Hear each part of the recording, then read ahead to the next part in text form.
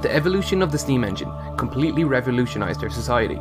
It opened new avenues for trade and caused mass migrations of rural populations into the newly industrialized cities. What I found most fascinating was the lessons its evolution taught us about science and engineering.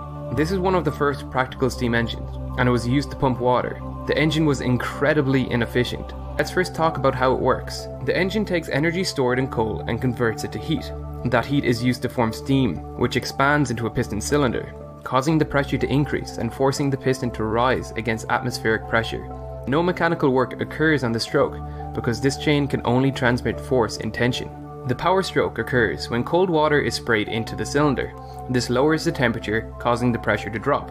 Atmospheric pressure now pushes the piston back down. But this reciprocating motion isn't much use for most applications, especially with this flexible chain connecting them. What we need is rotational motion, which requires a different setup. To convert this linear motion to rotational motion, we need a crankshaft and connecting rod.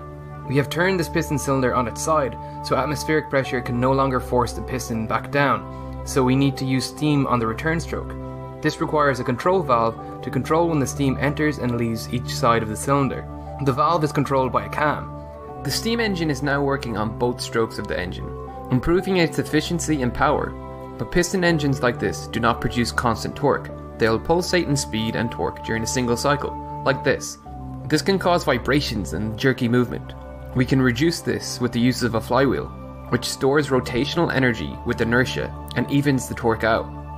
The development of steam engines taught us a lot about thermal and mechanical efficiencies, and you may think that steam engines have become obsolete, but nearly all of our large power stations still use steam technology to convert heat energy, whether that be from coal, nuclear or solar, to mechanical energy. The technology has simply evolved into an even more efficient form, with steam turbines. The turbine casing alone weighs around 10,000 pounds. For the salvage team, that could mean $20,000. What I'm excited about are the huge circular elements revealed inside. They're the turbine blades, and they're really clever pieces of engineering. A turbine works on an ancient principle that by moving one large wheel connected to the other small wheels, you can convert thermal energy into mechanical energy, using moving water or air to turn a wheel. Romans employed the technique to grind corn as early as 70 BC, and windmills were invented over 1,000 years ago. Both are ancestors of Buck's huge turbines, which use steam instead of air or water to turn giant fan blades.